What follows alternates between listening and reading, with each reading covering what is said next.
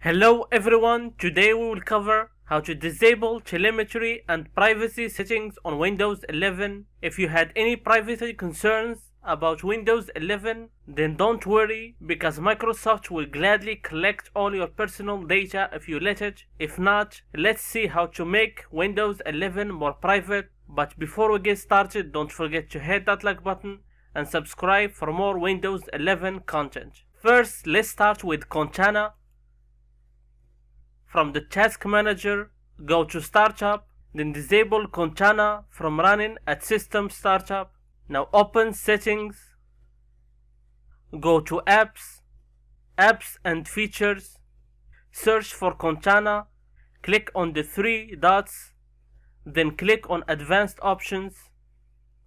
From here you can prevent Cortana from having the permission to use your microphone, from running in the background, and in System Startup you also have the options to terminate, repair and reset this app, but to remove it you must do it from the registry editor. Next, let's disable those annoying notifications. From System Settings, click on Notifications. First, disable these two annoying options, suggestions and tips from Microsoft.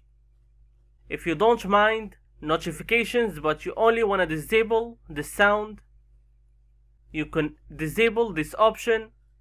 And of course, if there are any apps that you want to disable notifications from, you can disable them from here. But of course you can disable all notifications, or you can customize Focus Assist settings to only see notifications from priority apps. Next, let's have a look at our beloved privacy and security section. In Find My Device, you can disable this option, which lets Microsoft make it easier to collect your location. In general, these options allow Microsoft to show you personalized ads and let websites show locally relevant content. So I recommend you disable all these options. In Speech, this option lets Microsoft collect your audio to develop their technologies, set it to off. And the same for Inking and Typing, which lets Microsoft collect your typing. In Diagnostics and Feedback, disable all these options. In Delete Diagnostic Data, you can delete your data from here. And in Feedback Frequency, set it to Never.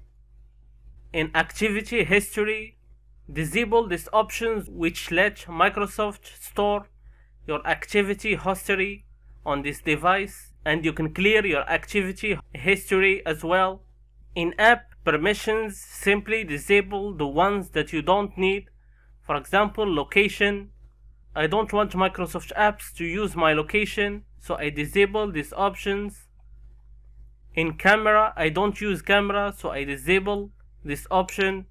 For microphone, I use my microphone with Camtasia and OBS, but I don't need the camera app, Cortana or Microsoft Store to have access to my microphone, so disable it on the apps that you don't use.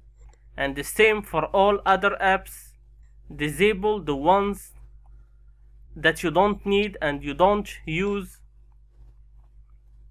So go over them one by one and only keep the ones that you need enabled. Next, I highly suggest that you create a local account. From Settings, go to Accounts.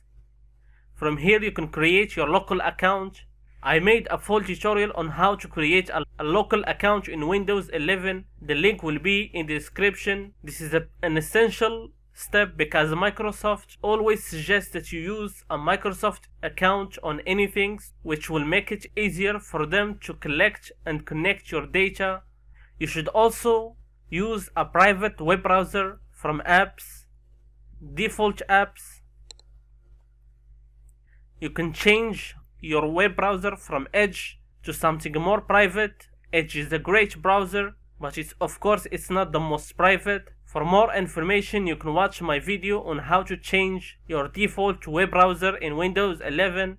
And for some suggestions for a great private web browser, you can watch my video about the best private web browsers for Windows. The next step is to remove and disable unnecessary apps and services from Microsoft. First, from the taskbar, you can click on taskbar settings and you can disable Microsoft apps like Task View, widgets, and chat if you don't use them. And if you want to disable those annoying recommended apps in the start menu, you can do that from personalize and start. You can disable these two options, and from apps and features, you can remove the apps that you don't use. Any app that you really don't need, you can click on uninstall and remove it from your device. And of course, there are apps that will be running in the background like Cortana, so you should go to advanced options and prevent them from running in the background if you don't need them. This will speed up your operating system and make it more private. There are other privacy settings like Clipboard. This is a useful tool to save anything you copy online. If you don't use it, you should turn it off and clear the data. From apps and features, you can select where to get apps and limit the source to Microsoft Store, for example, if you're not the only one using the computer. From system power, you can select the power mode to best performance, and from Microsoft Store, you can disable the autoplay option to prevent videos from running automatically. If you were looking for a tool that will make things easier for you, you can try Shut 10. It's anti-spy tool and they have a version for Windows 11. And what's great about this tool is that there is a portable version, so no installation is required. You can open it and disable all the options that you don't need and quickly make your Windows 11 system more private. And don't forget to use a powerful antivirus or anti-malware software. Windows Defender is not bad, but it's not powerful enough. I suggest you use an app like Malwarebytes, which is one of the most powerful anti-malware and anti-ransomware apps out there.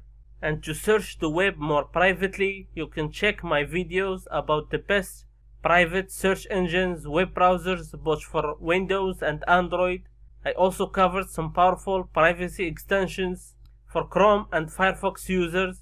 Now there are other powerful tools out there that will make Windows even more private than we covered today, but those tools make permanent changes to your operating system, and those permanent changes could be a problem if there is an app that you don't want to use but you can't use it anymore, especially if you don't know how exactly the tool works. I really hope that you find this tutorial useful. For more Windows 11 content, you can check my playlist. Again, all the links will be in the description. And don't forget to hit that like button and subscribe to the channel for more useful tutorials. Until next time, bye.